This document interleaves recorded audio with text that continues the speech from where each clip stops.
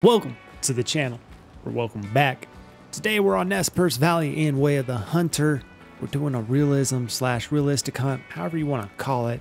We have some elk running away, but that's not the focus of this hunt. We got a bighorn and a mountain goat tag is how we're going to treat this. We have one of each.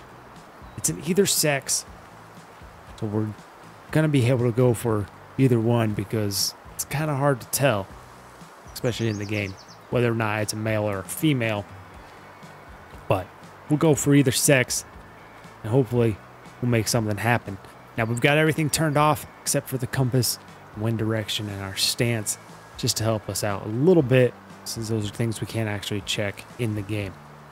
So if you like this kind of content, you like the Hunter Call the Wild, Way of the Hunter simulation shooter games, be sure to sub and ring the bell, give me a like, share the video with a friend. It's all helpful with the channel growing, and it's greatly appreciated by me and everyone else that is part of the squad. So without further ado, let's jump right in. All right, let's talk game plan real quick. So we're here kind of northwest, mainly west side of the map in Sheep Eater Ridge. And I'm on the main road here. I'm just kind of walking around. We spooked that herd of elk, which is all good. We're not really focused on them. But I'm going to follow this all the way up to here and get to this kind of glacial lake. I've never been there.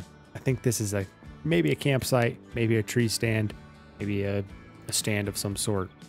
But not really concerned about finding out what that is. I just want to get up there and see what my mountain goat bighorn population is like up there.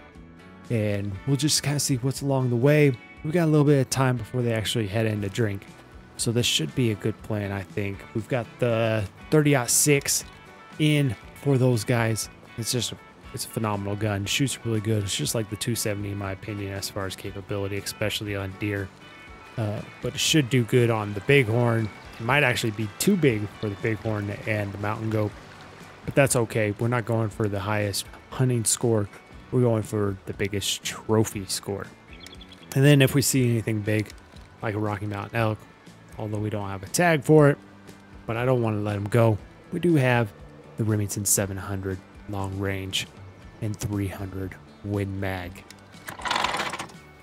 Okay, I just got a call, and I want to say it was a mountain goat. I'm not 100% sure though. I want to say it was a mountain goat call. It's right in front of me up there. So to find this is gonna be interesting. I came up into the hills so I could get a look at that side, which didn't really work because of all these massive pines. But I saw some. I spooked off some. Oh, is that them there? I think that's a rock. That's a rock. Okay.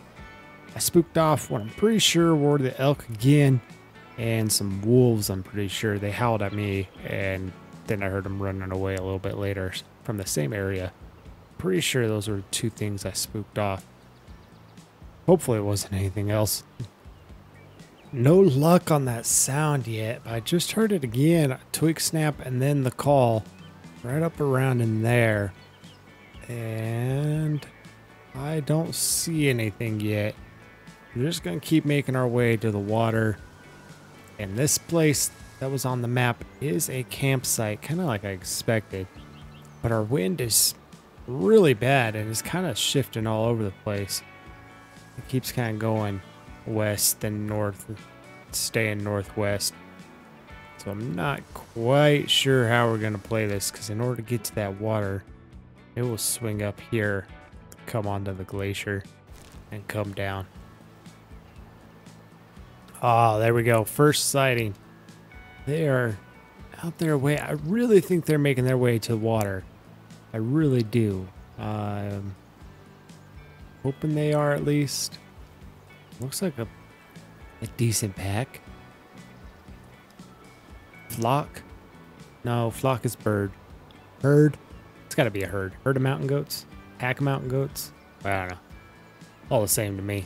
I'm going to drop a waypoint.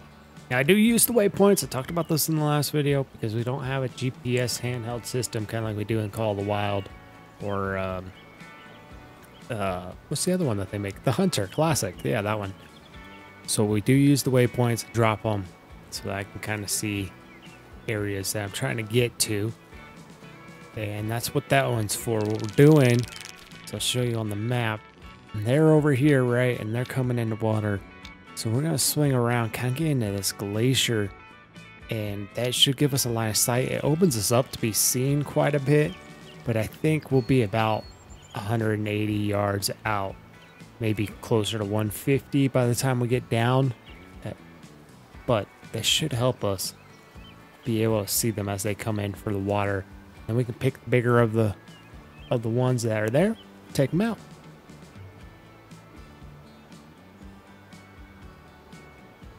Oh boy, I just saw him. You guys saw that? I just gave you a little peek. Just a little peek. Oh, we got bighorn over here too.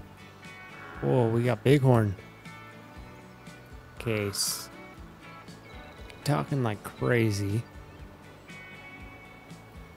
There's nothing great in that herd. I just heard a twig snap. Please don't spook. They should be able to smell me, those bighorn. I'm not sure what's going on. Okay, our mountain goat are still there. That's what we're here for. I'm gonna focus on them. See if there's any big ones. We might have to get the rifle scope out so we can get a good look at them. That guy right there is looking not half bad. Closest one to us. One walking up isn't bad either, but I'm thinking that's the guy right there. Oh no, that's the guy right there. That's the guy right there. Yep, I definitely think he's the biggest. About 120 coming into 100 yards. That's definitely the guy we want to take. Right at about 100, we're gonna have to watch because, of course, they're making it a little bit hard how they're coming in. Oh boy, that guy's really big. I like the look of him.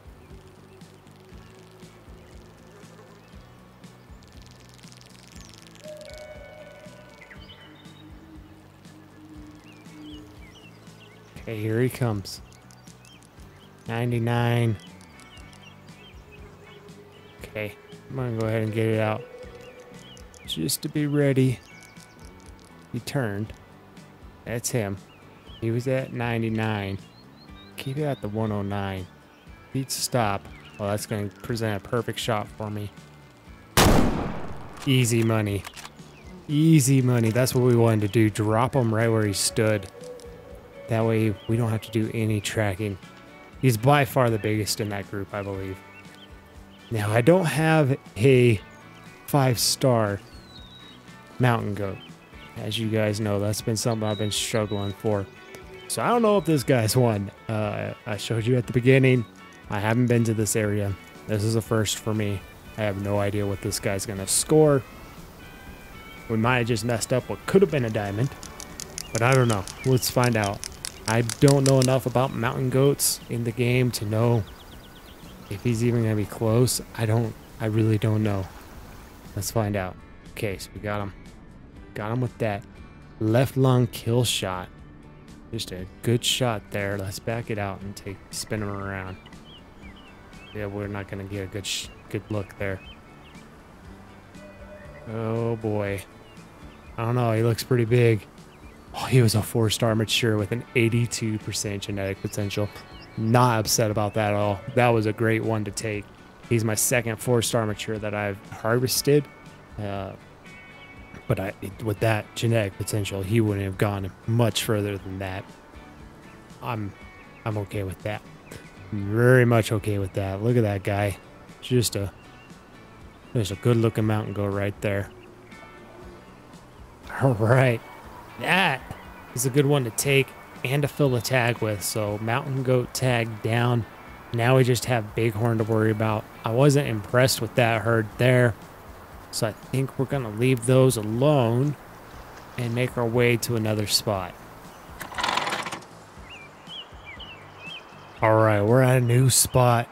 And we're going to be looking at some bighorn. This is a spot I haven't been at, and look at that guy. Oh my gosh, he is a giant as well. Don't think he's a 5-star. He's probably a 4-star if I had to guess. There's a couple big ones in this herd. This herd I've seen once when I came to this campground, and I didn't want to really hunt it all that much, so I just kind of... Ooh, that was a bad shot. He might go down. Yeah, the left side, his left side just isn't as big as his right. He's not gonna be a 5-star from what I can tell. I'm surprised he's still going. I think he just expired right up there. Yeah, he's dead right there. Yeah, so I'll show you where I'm at. We came down here and we're on, again, still the west side in He Devil. So we dropped down from Sheep Eater Mountain Ridge and came down into He Devil Mountains. This is a lake I've never been to except that one time to find this. And when I came down here, I saw the mountain goat and the bighorn population. And since I'd already gotten quite a few bighorn at the time, I kind of have just let it go and not even paid attention to what's here. But figured, why not? Let's walk down on here and see if we can't find ourselves a bighorn that's big. And well, we found a bighorn that's big. Now just to see what he scores and what his rating is. Like I said, I think he's probably about 4-star, but I could be wrong. Easy blood trail to follow. I mean, not that we needed it because we had this waypoint up here right where he died at. Let's see. I am not sure. I don't think so because I'm pretty sure his other side was not a full curl. This is a full curl. So let's back this out real quick. Take a look. Oh, maybe he was a full curl. He's definitely bigger though on his right than his left. 4-star? 4-star mature. Another one. 75.25% genetic potential. Honestly, great one to take. Had no idea. No idea at all. I just assumed because his other antler was so much smaller.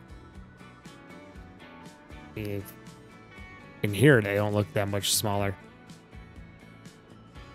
Do they? Yeah, kind of. Kind of a little bit smaller. But not quite that much smaller.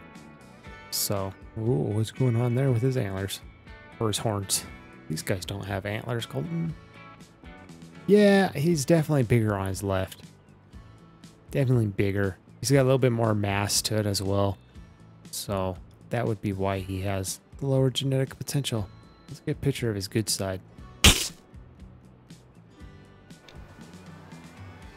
And there we go. That guy's down. We're going to wrap the video up right there. Like I said, we had a either sex bighorn tag and an either sex mountain goat tag. So we came out, treated this like it's real life. Those were the only two we could go for. And we got some pretty good trophies, if I'm honest. I can't complain. Both those are pretty good. I had no idea we were going to be getting that lucky. I expected to probably kill a 1-star or a 2-star today. Or something that was probably going to make 5-star and mess it up. And I was going to go cry in a corner.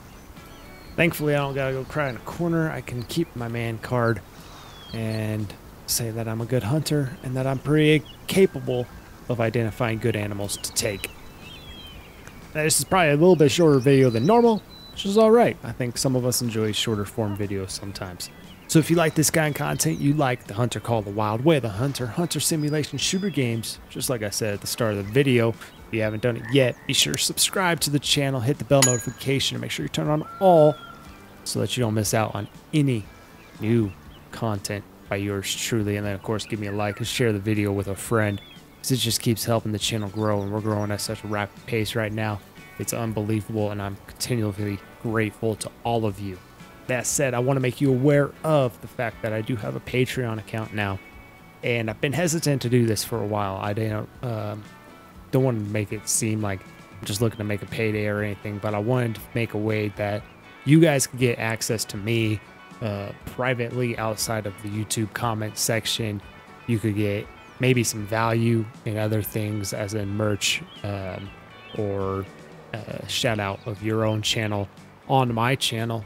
And that's exactly what I've set up Patreon to do. You can get merch based on certain tiers. You can get, all of them get a mention at the end of the video and in the description of the video, so that you guys can get your own channel or your Instagram or whatever you want shouted out at the end of the video and in the description.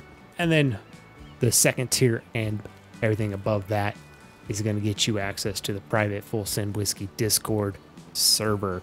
And that you'll have access to me. I'll be active in there. You guys will get behind the scenes content in there, all kinds of cool stuff. Maybe we'll do some giveaways and stuff in there, or do some hunts together in there as well. So I just want to be able to provide some better stuff to you guys, provide value to you guys, and keep this squad growing. And hopefully you guys will consider becoming a patron of my Patreon. Now all that out the way, go enjoy a good hunt with a good friend, and I'll catch you in the next one.